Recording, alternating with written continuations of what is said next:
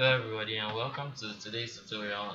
Today we're going to be working on our third part of this tutorial series. So today, as I said before in the last tutorial, we'll be working on the saving and loading of our store. So the first thing we want to do is we want to go over here to our global, and here we're going to actually tell this store what to save.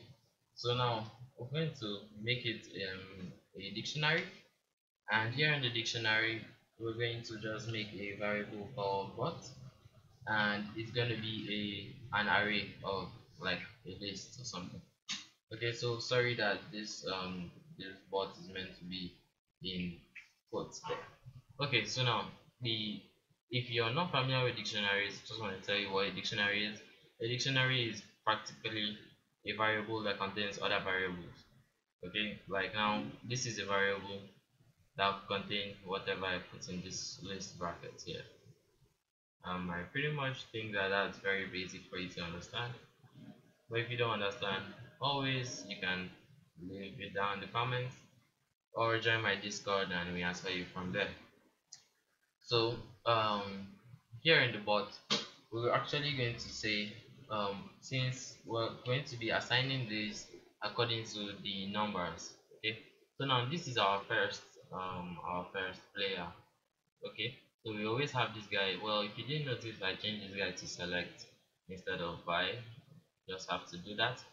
Okay, so here this guy is gonna have the first list.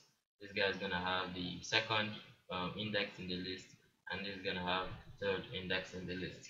So here in the bot, sorry, in the global, I'm just gonna be assigning this to it.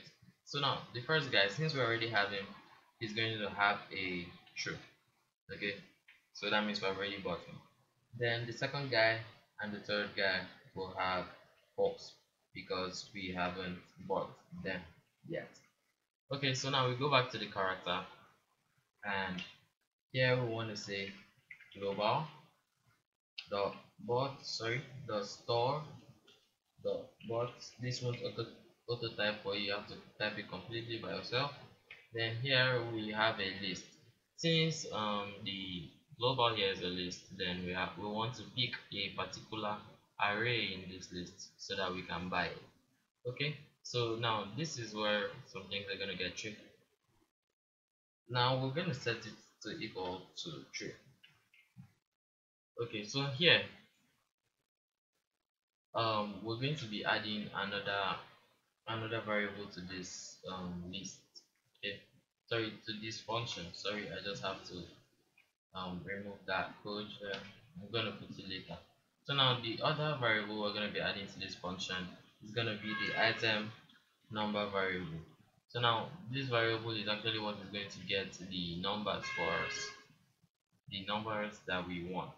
Okay, the particular node that we want. So to do that, we can just pass in item number here, and over here they'll ask us for an item number. As I said before, this is where it's going to get tricky.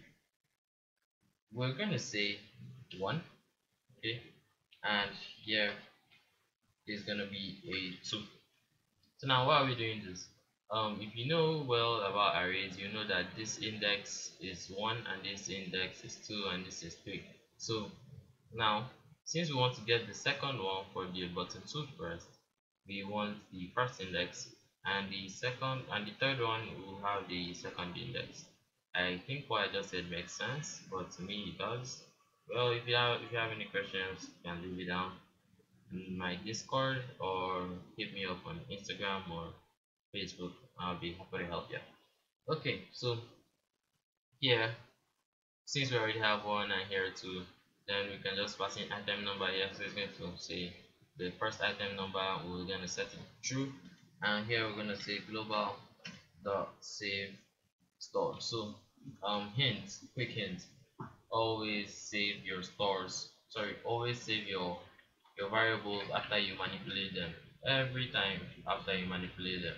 Like now if I have, like, if I want to say global dot whatever equals to this, I can just go down to the end of the code and just say it and store all of them at once. rather than going one by one.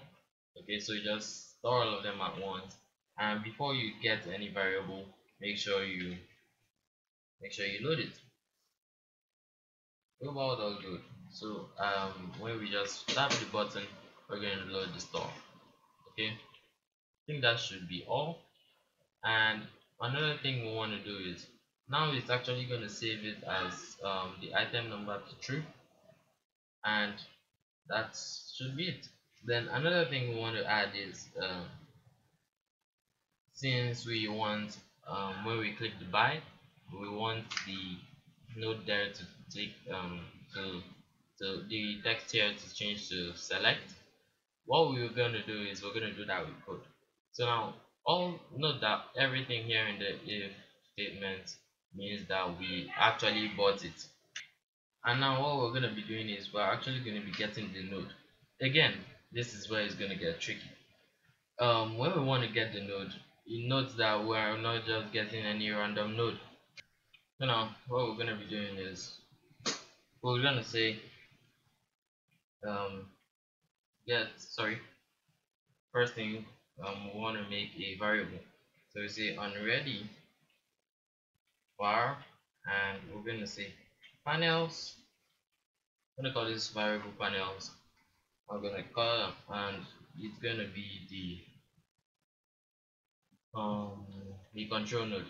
Okay, the control node that contains all our panels over here. So here we're going to be saying we'll just say panels dot get node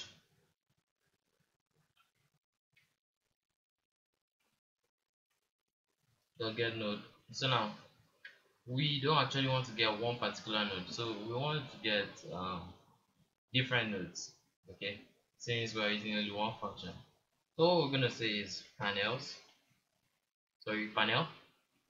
and this panel, if you notice there is no node that is actually called panel in this, so we're gonna say plus string item number item number plus 1. So what this is going to be doing is, if okay, for example, we press the second button, it's going to get the panel, sorry, it's going to have an item number of 1. Okay, so now it's going to get this panels dot get node is going to get the panel node. Okay, plus the panel node plus the item number, which is 1 plus 1, so that will give us a 2, so it will now give us panel 2. You get me? If you don't, again, leave question. And well, that's pretty much all. That this is one of the reasons why I told you guys to name all your nodes the same thing. Like here you have button, button, and button, so we'll just say the get node which is going to be the button. Make sure you get that case right, capital B. Okay, dot text should be equal to select. I think this should do it. I think so. I think so. Okay, so press F1 and F5, I guess. F5. I'm gonna play the game until I have enough score, just like this, like this. And why I like this system is because this function system is because when we just declare it for the function, it declares for all our panels at the same time, so you don't have to go panel by panel and all that stress. So here we're gonna just click by, and you can see that it turns to select. I have the select button here, so that's really nice stuff you like to do. And just to be clear, I go over here and by this guy, we also have the select button there too. Okay, so everything is going on nicely. Now as you could see, when I went back to the game, we didn't actually, for example, let me show you again.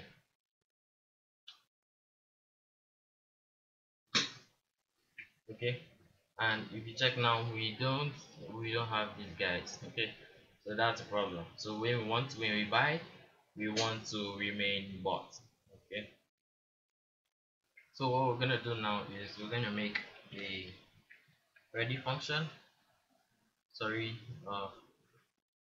Um.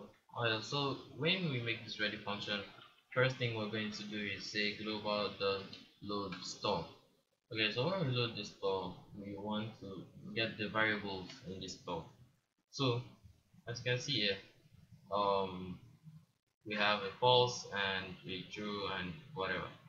So here I want to say if um sorry say for panels, we'll say for item in panels dot get underscore child count. Okay, well, I'm just gonna put this in a range function and just tell you what this is doing. So if you're familiar with for loops, you most likely understand what I mean. But if you're not, we actually created a variable by saying for item. Okay, so item is practically a variable that can only be used in this for loop. Then the range is actually the number of the range is the number of children in our panel. So as you can see here is 5, but we're not actually going to be using the 5 since we have only 3. So it's going to start by 0, 1, and 2. Okay, sorry, 0, 1, 2, 3, 4, and not 5. Okay, so we're going to actually say minus 2 since we really want to get 0, 1, 2. Right? Yeah, pretty much. So what we're going to be doing now is we're going to copy this line of code and paste it here. Well, the problem is wait, the problem. Okay, item number here it to just be item, yeah, item plus 1. So when we have a 0, okay, when it gives us a 0, from the range we add 1 to it as panel 1, okay, panel 2, and panel 3. Okay, um sorry, panel 1 and panel 0, 1, and 2, I guess. I think so. Yeah, panel 0, 1, and 2.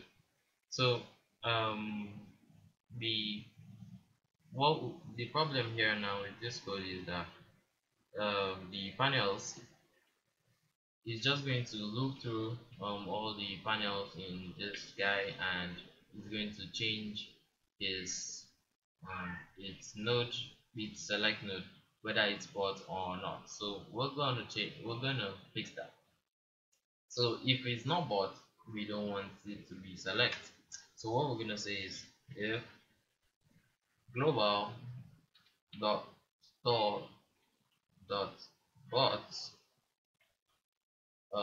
and as I said before, this is an array, so it's the item, and it's gonna, if this guy is equal to true, then we want to do whatever is in this code.